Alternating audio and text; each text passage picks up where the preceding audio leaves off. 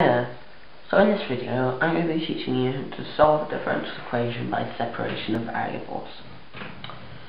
So, the way separation of variables works is that, well, it's all in the name here really, you separate the variables. You have your derivative on one side and you split it into a term involving y and a term involving x. In this case it would be like this.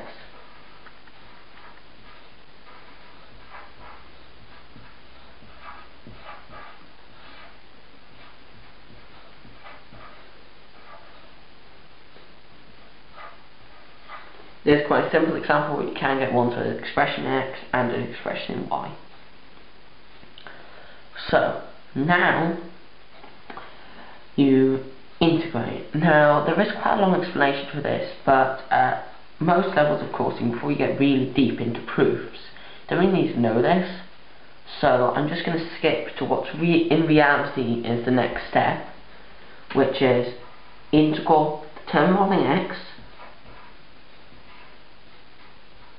So back my wonky underlines, dx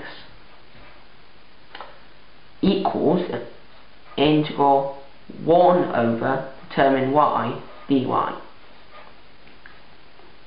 Now, we all know that integral 1 over y dy is just ln absolute value y plus c, where c is an arbitrary constant which you only need to include on one side. Now, sometimes in cases like this you'd be given a condition y greater than 0, which tells you that the absolute value doesn't need to be there, but here we aren't.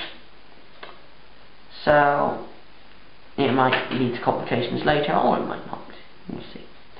So this 2x over 1 plus x squared.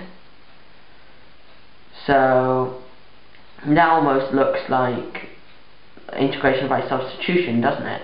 We've got 1 plus x squared here, and the derivative of 1 plus x squared is 2x.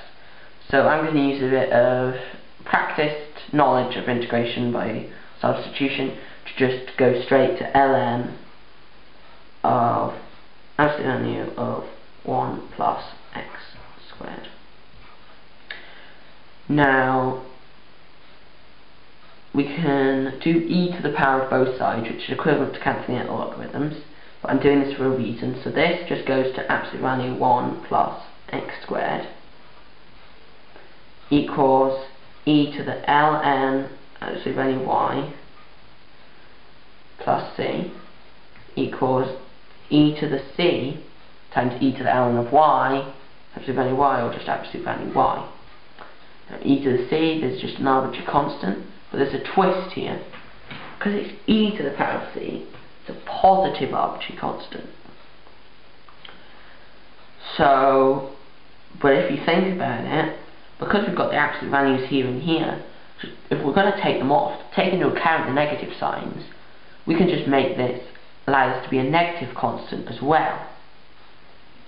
So, basically, we have doing a bit of constant renaming, which I know is a bit naughty, but here it just works. So you have y equals b times 1 plus x squared.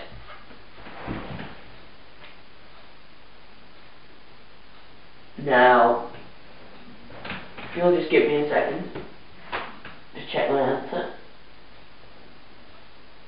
This was quite interesting. So in the solution that I was working from here, the absolute value is not used. Now you may find this in your course, the absolute value isn't really used.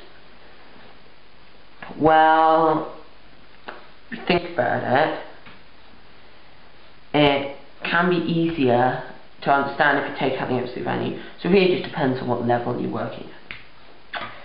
Well, aside from that, this was how to solve a differential equation by separation of variables. Thank you.